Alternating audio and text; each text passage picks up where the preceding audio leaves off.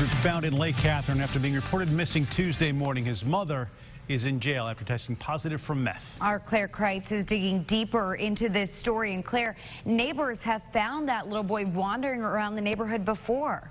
Yeah, that's right, Bob and Laura. O'Brien was autistic and nonverbal and learned how to get out of the house. According to these reports I was able to obtain from the Garland County Sheriff's Office, this was the fourth time in the last few months deputies and the Department of Human Services have been called to the home. It's a somber day on Lake Catherine as neighbors like Carol Quinn mourn the loss of 6-year-old Dante O'Brien. Oh, I was so sad. I didn't expect that to happen. According to the Garland County Sheriff's Office, O'Brien was reported missing around 11 Tuesday morning.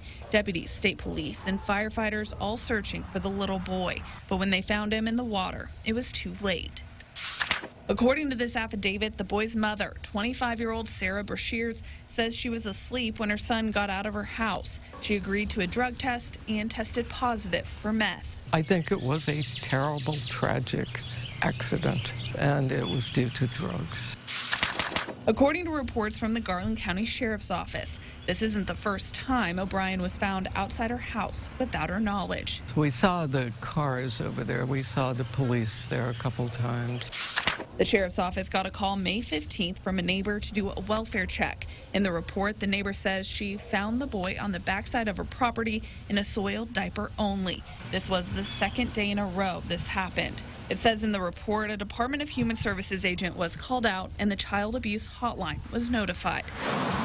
9 days later, deputies got another call, this time from a different neighbor.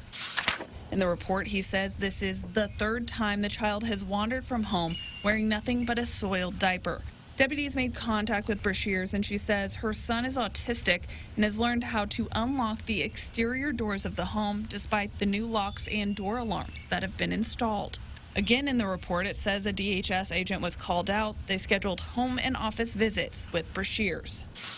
The third time, just over a week ago, a neighbor called the sheriff's office saying she heard a whining at her front door. She looked outside and saw this small child who walked into her home. She states he went to the bathroom and began drinking water from the toilet. In the report, a DHS agent came out again. I think Sarah really tried to take care of them, and she just got mixed up in drugs. As Quinn thinks about this 6-year-old boy gone too soon, she wonders if there wasn't something more that could have been done. I feel bad for them.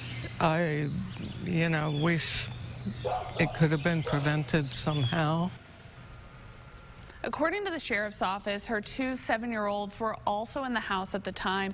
Brashears is charged with 3 counts of endangering the welfare of a minor. We did reach out to DHS, and they say all child maltreatment investigations are confidential by law, so they cannot comment. Back to you.